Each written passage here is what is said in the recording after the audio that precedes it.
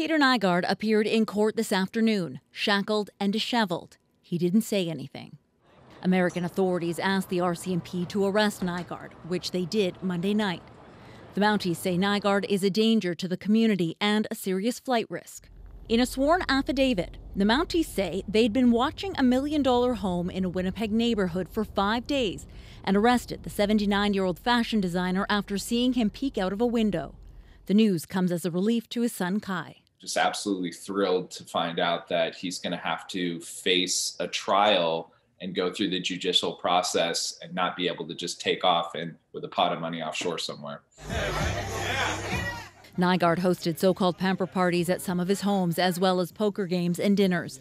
In court documents filed in Winnipeg on behalf of the U.S., the FBI says those were ways he would get to his victims.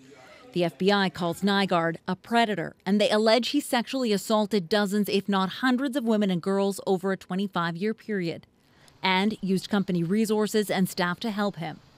Greg Gutzler's New York law firm filed a class action lawsuit against Nygard in February. It was put on hold in August so that the FBI could complete its investigation. The lawsuit also alleged co-conspirators and enablers helped Nygard commit his crimes. There was a system in place, and there were dozens or hundreds of people involved in this thing.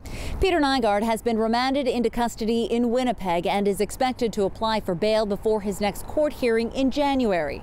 He has said through his lawyer the allegations against him are all lies. Caroline Bargood, CBC News, Winnipeg.